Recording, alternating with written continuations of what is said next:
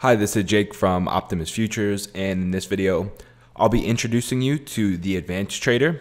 This is also known as a DOM in many other platforms, but today we'll be focusing on the Advanced Trader within the Firetip X platform. So as you can see, we are currently working within the default workspace here. As you'll probably notice, you'll see your Advanced Trader, or otherwise known as a DOM or depth of market, located on the far right-hand side of the platform. Now, at least for me, and on the default page, you're presented with a couple different contracts here. We have the E-mini S&P 500 of September 2019. We have the mini Dow, and we have crude oil. So if you want, you can always swap back and forth between these three contracts by just simply left-clicking the corresponding tabs in the bottom left-hand corner of your Advanced Trader here. Now, let's actually go ahead and let me show you how to start and open up one from scratch. So I'm just going to actually start with a blank workspace here. So I'm just going to click on new and create a new workspace. We'll cover a video on workspaces themselves. For now, we're just going to make this just for organizational purposes, and so we can just cover on our Advanced Trader DOM here. So I'm going to get started, click my new workspace here, and as you can see, we're blank and we're starting from scratch. So in the top left hand corner here, you will see a little tab called Trading. You'll notice if we left click on this Trading tab here, it'll break down and give us a drop down menu of the available widgets that we can use on this platform. One of those being Advanced Trader, and we've already seen that. So if you left click that, you'll notice it'll populate this window on our screen. As you can see, you can left click, hold, and drag to bring it anywhere across the platform window. So with Firetip X, you're pretty much creating the platform for yourself. Nothing's really set in stone, and you can arrange as needed. So you'll see it does ask you to enter a symbol to start. There is a little symbol directory window that you can essentially filter through and find the exact contract you need if you don't know the symbol name. So we can click on maybe interest rate, for example. We can find our interest rate, maybe euro dollar futures, we can find it. You can see, you can find all the different contract months here, and you can scroll through. There are a ton. The euro dollar actually goes all the way to 2029. So if we open it up, we can just click on this plus here, and it will add this contract in for us. Let's say, for example, and it doesn't look like this is enabled for us right now, but let's say, for example, we wanted to add another contract. Now, as you saw before, in the bottom left-hand corner, you can swap along different contracts. If you want to open up a new one, you can left-click on this plus button next to your little contract tab here. And then you can see we're starting over again. So this time, let's type in something we know. Let's type in the ES. It'll take a second, and it will populate. As you can see here, you get all the different contract months that are currently tradable. You can, if you want to, left click on these three little dots, and this will give you the options to actually open up a future spread or options for this specific contract. We're just going to focus on futures for right now and keep it simple. This is just merely technical features of this widget or of this feature of the platform. So not going to get into too many advanced features here, but like you see, we can open up options for it as well. That being said, let's just go ahead and simply add this to our DOM. As you can see, this is activated for us on our demo, and now we get full functionality of the DOM. Before we continue on, I'd just like to show you that you can resize using the bottom right hand corner here. You'll see a diagonal set of arrows or array. You just left click and hold that again, and it'll drag it out.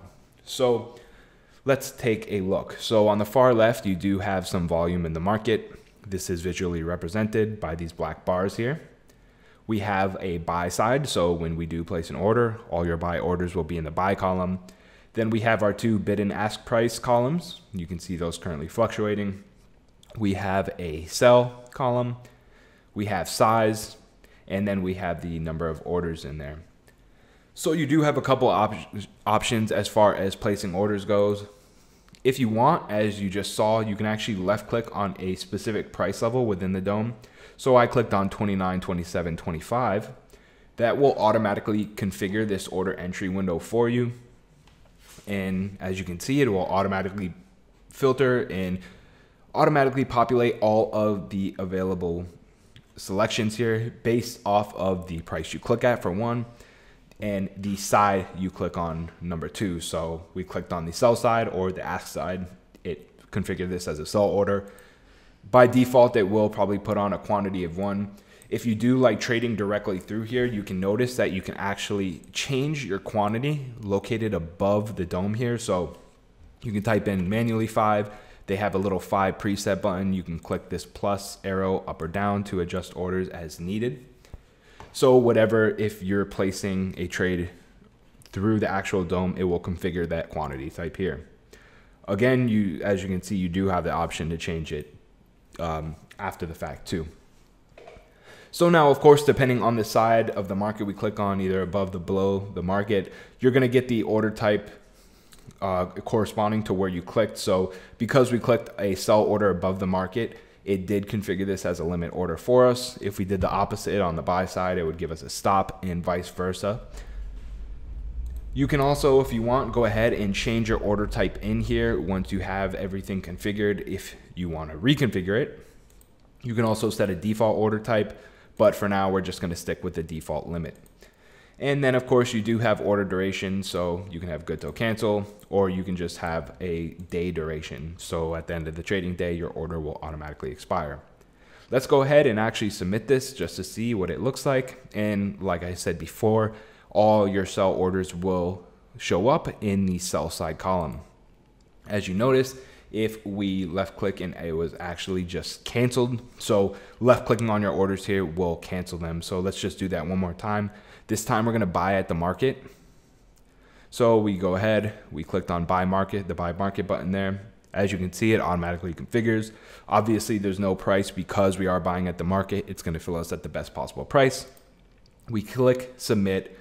You can see the order was filled. When you do have a position, it is going to represent here as a line, either blue or red, depending on what position you currently have. But this gives a really good visual representation of where your current order is in the market. We did order a quantity of 3, so that's represented at the top of our dome here. In real time, it is showing profits and losses as the market fluctuates as well. You can see also you get some numbers such as high, low. You get the last traded price and the last change price as well for these. Now, as far as other features on the dome, and now that we do have a position, we can actually show you this. If you want, you can either flatten out. So of course, this will bring up the order confirmation window. We can get flat, and as you can see, we're out of the market. If we did have a position and maybe we were long and we wanted to go short, we could click the reverse button. And then finally, if you do have multiple orders, you can just click cancel all and it'll get you out of everything. Just to show you real quick, now that we are flat once again, it will tell you that you are flat at the top of the dome for this specific position. And of course, it'll list NA, not available, for your P&L on this position. Now, there's just a couple more things I do want to add before I let you guys go.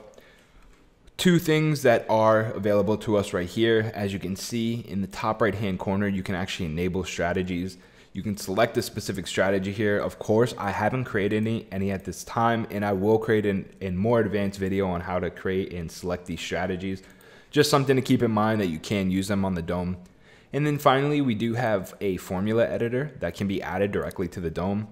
Now, I don't know how helpful this will be for the average trader, but it is an option, and it's just showing you that you can change up display colors, at least directly through here for the dome. And then even more, you can have things such as your AD lines, things like that. Again, I don't know how helpful it will be trading on the actual dome, but this is an option for traders out there. Now, the final thing that I do want to mention, and I think that will really help, it's not exactly associated with the Advanced Trader or the dome, but it does apply to it, is one-click trading. Of course, we have many customers here that they see the market moving, they want to click one button and the order will automatically submit. That's totally possible on Firetip X, and you can do so by left-clicking the 3 horizontal lines in the top left-hand corner. That's your menu button. If you scroll down and go down to settings here, you'll notice on the general tab under global, there's actually something called enable one-click trading. If you go ahead and enable and save that, Let me show you. If we just click on the dome now, it's going to automatically put your position in there. There is, of course, some liability to this, because if you do accidentally click somewhere on your dome or in whatever the case may be and you don't even realize it, you will place that order without that additional confirmation window. As we saw before, that order confirmation window does definitely take some time, and it will slow down placing of orders. But of course, it eliminates any liability. With this, I'll just show you one more time. I'm going to click at 29.2650, and boom, we're automatically in the market right there with just a simple left click on my mouse. And it's really as easy as that. But again, you're not going to get that order confirmation window, so you may need to decide beforehand if this is right for your method. And of course, just do your due diligence and keep an eye out and make sure you don't accidentally click anywhere. Just a small disclaimer. But that about wraps it up for this video. Keep an eye out for more Firetip X content. If you like this video, give it a thumbs up. Subscribe for more content, of course. And as always, thanks for watching.